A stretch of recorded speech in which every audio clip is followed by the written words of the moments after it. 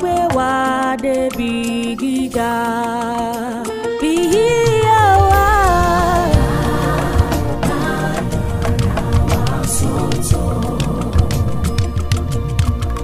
fún Olúwa láti lò wá. Àwa yóò rí adé rẹ̀ gbà, ìbùkún ńlá oore ọ̀fẹ́ o. Bàbá yóò gbé wa débi gíga.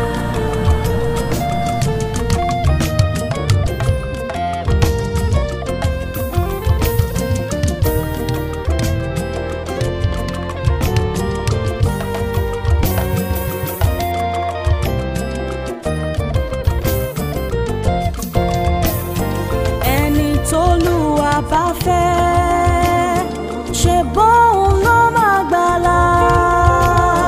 Bá a ṣe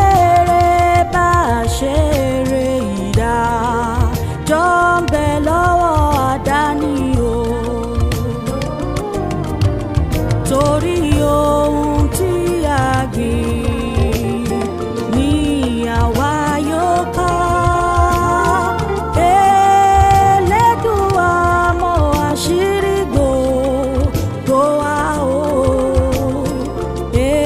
Elédùà mọ àṣírí gbogbo wa bí àwa. Sótò Fún Olúwa, láti lò wá. ilé wa yóò rí gbà lọ́wọ́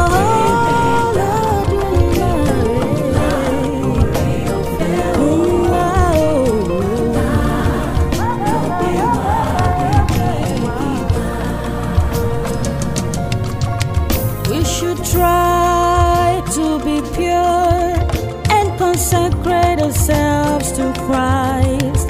Then would be a chosen vessel of God.